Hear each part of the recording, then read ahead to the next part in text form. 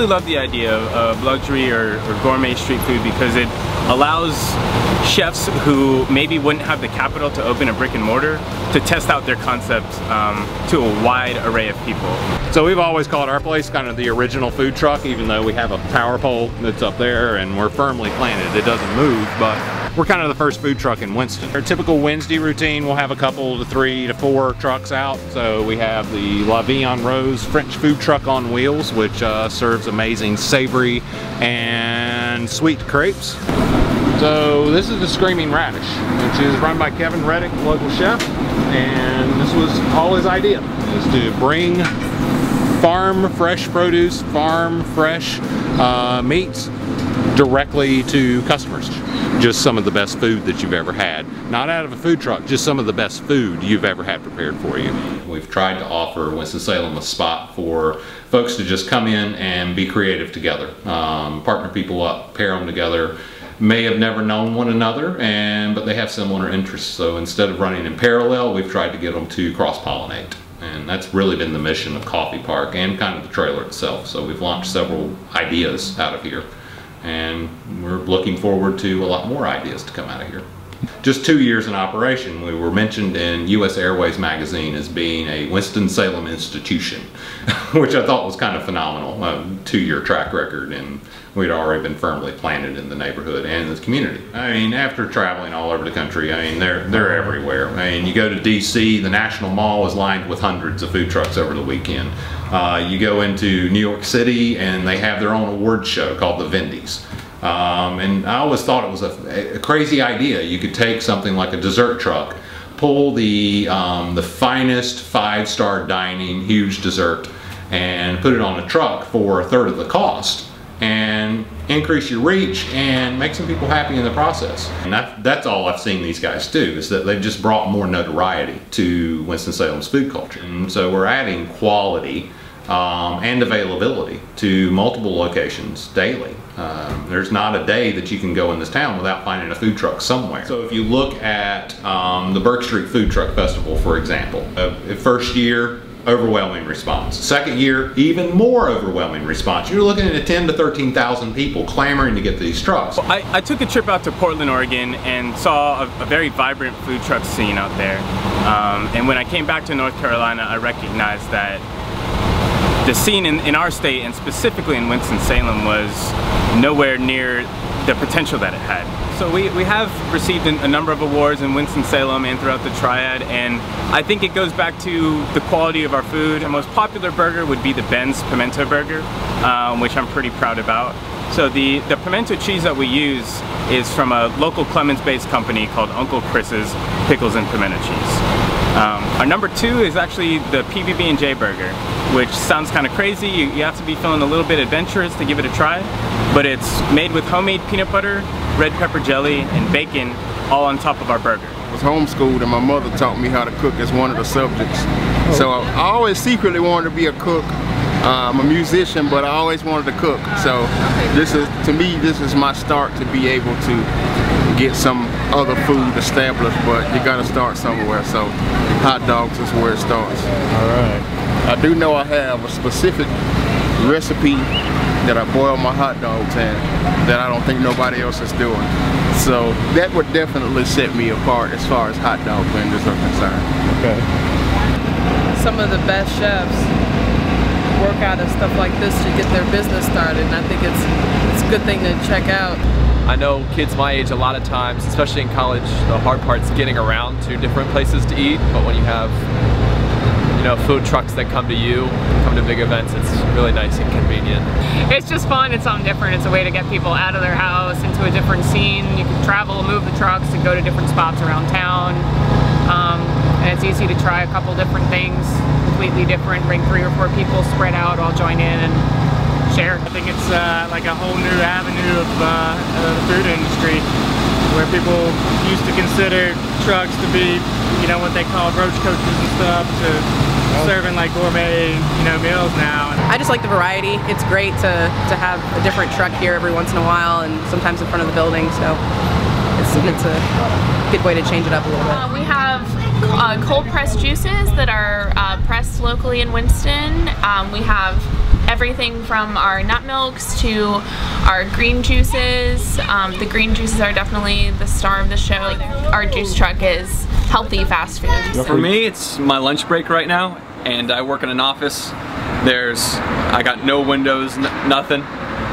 So being out here in the beautiful weather, getting some really good coffee and the opportunity to get some good food, it's impossible to pass up. Also, like when you go to a bar that just serves alcohol, suddenly bring up a food truck. Well, man, this is a nice variety. All of a sudden, I'm having. I get to have my favorite beer at my favorite bar, and then get this, whatever pizza, whatever hot dog I feel like, because it basically came to me. I was going to the bar no matter what. I like the novelty of it. I can't think of a food truck that I've been to recently around here that I didn't think I got my money's worth from. Luciano's Tacos, can't go wrong with that.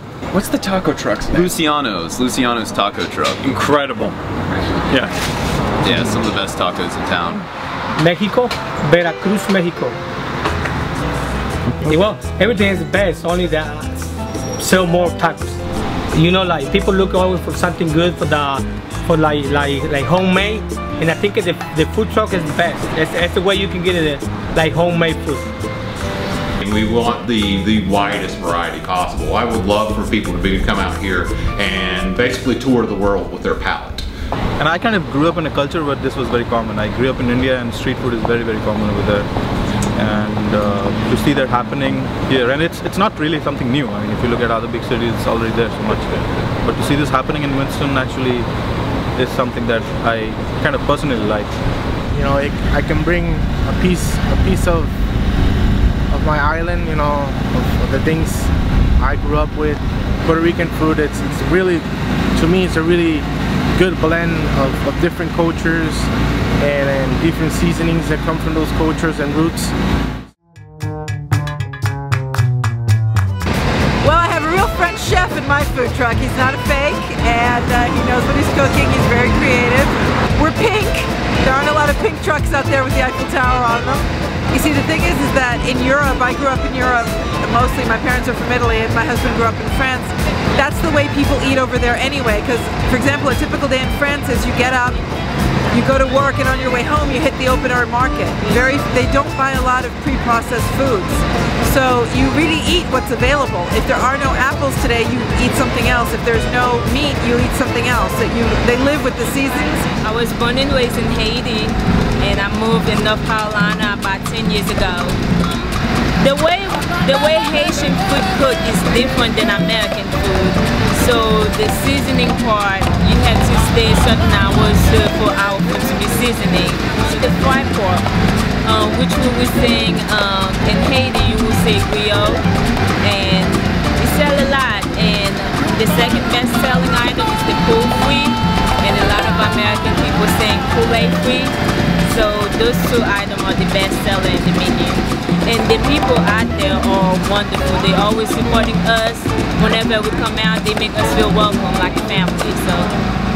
And there's a running joke in Winston is that once you've lived here, you may leave, but you are going to come back. There's just kind of a pull. There's a sense of community here that I haven't really experienced in a city of this size.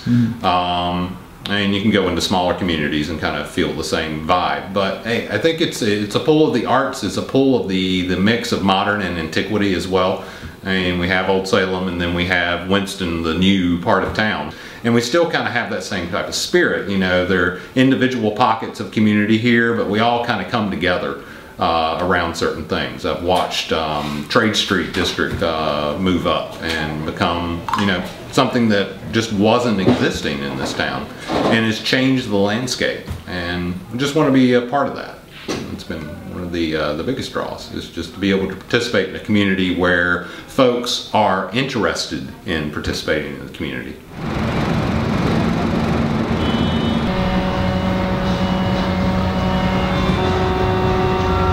So I am the Senior Manager for Community Relations for Wake Forest Innovation Quarter, and I had the pleasure of collaborating with the fine folks at Hoots Flea to bring Hoots Flea Market to Bailey Park in the Innovation Quarter today.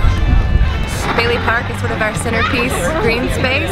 Behind us we have Wake Forest Biotech Place, 525 at Vine, some around 242 developable acres.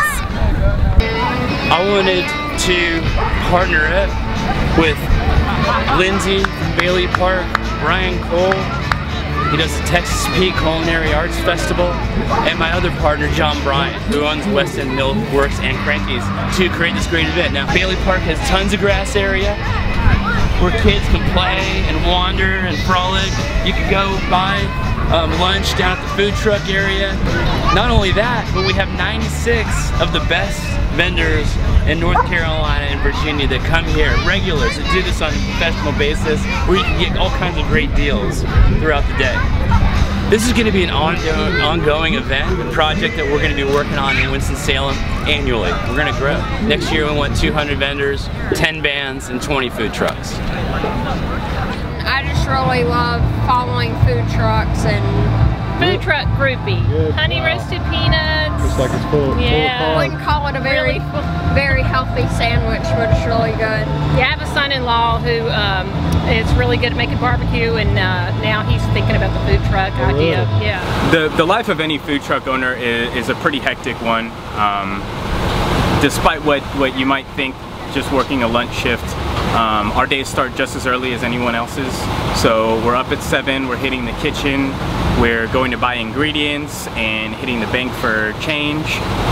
We're stocking up the truck and making sure we have everything that we need for our shift. We're going on Facebook, Twitter, Instagram, our website, making sure that we get the message out of where we're going to be.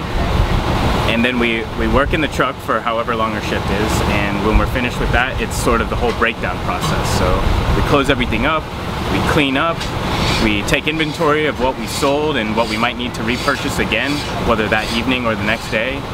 When we have lunch shifts and evening shifts, it can be 12, 14-hour days sometimes, just making sure that we're prepared for everything. And then a regular day in the morning is usually panic. The minute you wake up, you think, oh my God, what did I forget, or what should I get? Getting it ready, making sure the fridge is cold enough, making sure you're ready to roll, because once you're on the road, you're on your way, you can't go home again. So I have 2 BAs, and I speak several languages, but I couldn't find a really decent job. I kept being told I was overqualified. So this way we can also work as a couple and get to spend more time together, and our kids come with us a lot too, so it's a family thing. It's really hard on the shoulder when you have to scoop 1,000 scoops in a day. It wears you out. But I don't know, other than that, I love it. I absolutely love my job. You have to, above all things, keep your customers happy. Oh man, just the late nights and early mornings, you know, but that goes with the territory, so. Get out in the morning. A regular day can vary. You just never know what you might get. You might get out and sell all your hot dogs, or you might get out and sell 2 hot dogs. You got to be mentally prepared for whichever one happens. You know, we branded ourselves Camel City Grill because this is our home and this is where we want to stay. And it's all really interesting food. But I feel like everybody can sort of get something at all of them, even if you're not super adventurous as an eater. But I also think it's a good thing for people to broaden their horizons. We got a lot of great stuff in the Triad, and food truck rallies are a good way to kind of see what's out there. So Winston-Salem food truck app would be a great idea. I have this saying with my kids, like when there's a food truck festival, we kind of call it Coachella de Rochella. So, you know, you're incorporating that, but I think it puts a little finer spin on it too, so taking back the term, man. Until we get a rash of food truck explosions, I feel pretty safe around them. Obviously they use propane and other sort of generators, but I guess other restaurants could explode too, grease fires and things of that nature as well.